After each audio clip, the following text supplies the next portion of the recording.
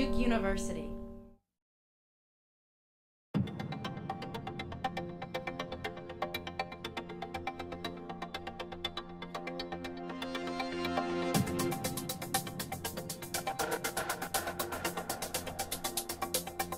We ask CFOs in the US, Europe, Latin America, Asia, and for the first time this quarter in Africa also, what's going on at their companies. And we sum up what executives in a given country say about their own company, and it gives us a good sense of where that country or region of the world is heading.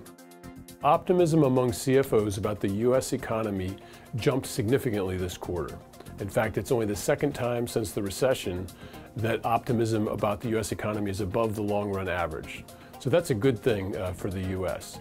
Now, to temper that a little bit, optimism about the CFO's own company and the business plans for their own company only increased a little bit this quarter.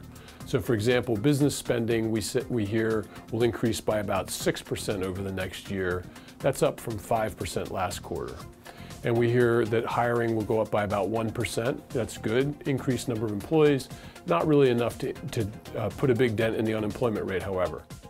To put U.S. optimism in the context of the rest of the world, the U.S. CFOs are much more optimistic than, say, in Europe, where they've had a long recession, stagnant economy, so significantly more optimistic in the U.S., also more optimistic in the U.S. than in Africa. Now, Africa has a very great growth potential, but there are a number of issues, some of which I'll talk about in a moment, that are holding Africa back a little bit right now.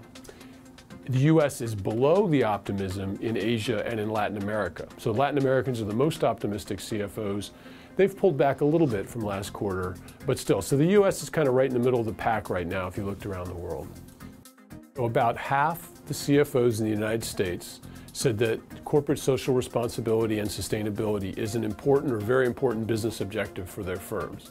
That sounds like a pretty large number on the surface, and I think it is. I think that's grown quite a bit over the last decade, let's say.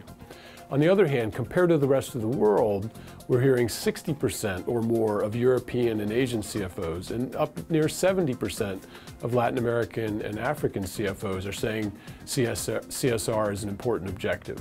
So that's a good trend in the world, but it is interesting to note the U.S. is kind of lagging a little bit behind those other regions. In the U.S., only 6% of CFOs say that they think business corruption, we're talking fraud or bribes, is any kind of significant risk factor for their operations of their business here in the U.S. In Europe, 16%, so notably higher than in the U.S., but not too high. Latin America and Asia up above 30%. In Africa, half the CFOs say business corruption is a significant risk factor to the growth of their companies. So basically the emerging economies are struggling more with business corruption than in the developed economies. And if they don't grapple with it and kind of address it head on, it will hold back the growth in the long run. In the US, 9% of companies tell us that they felt pressure to reduce executive pay.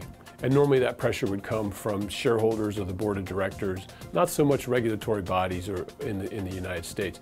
So 9% really, that surprised me that it wasn't higher than that, given some of the headlines I've read about.